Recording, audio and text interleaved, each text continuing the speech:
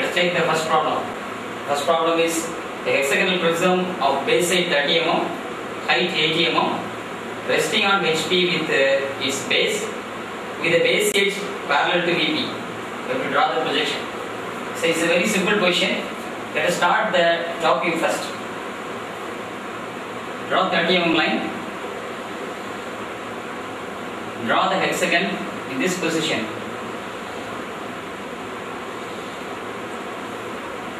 Draw the 30-degree line so that the included angle will be 120. Draw the 30-degree line on the other side. Try to duplicate this regular hexagon. So now the regular hexagon is ready. The idea is all the sides should be equal and all the included angle should be 120. The side given is 30 mm.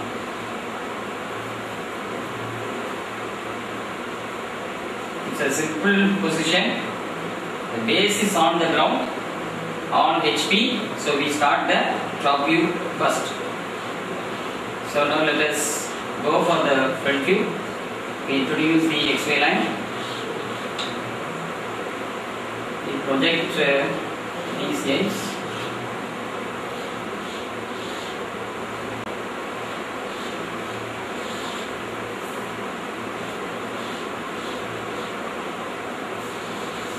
We take a height of 80 mm. We finish this rectangle.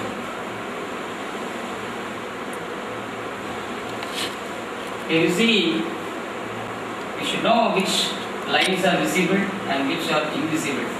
See here, assume extreme corners, draw horizontal lines. You see from the top, whatever is visible in this side will be visible and the other side will be invisible. So for this edge, you draw one line dark. For this edge, you draw another line dark. Draw the axis also. Make use of an axis line. Right. Now naming is very important. Start with A, the first point, then B, C, D, E and F. Likewise, the bottom points, you have one, place it inside the hexagon, 3, 4, 5 and 6. So, A dash is visible, B dash is invisible, so put it at the bottom of this line. C dash is also invisible, place it here. D dash is visible, E dash is visible, F dash is visible. In a similar fashion, try to complete the other set of points. That is 1 dash is visible,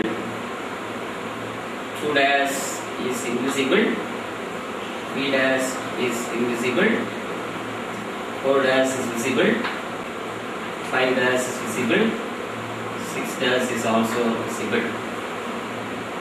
So finally, because the base is on the HP, the position of the axis is perpendicular to HP. So axis perpendicular to HP. Axis perpendicular to HP and parallel to VP. So it's a very simple case. At the same time, the base edge BC is parallel to VP. Base edge EF is parallel to VP. So it's a very simple case of a hexagonal prism resting on the ground with its base on HP and one of its base edge BC parallel to VP. Try to add the dimension as well. The axis length or height of the hexagonal prism is given as 80 mm.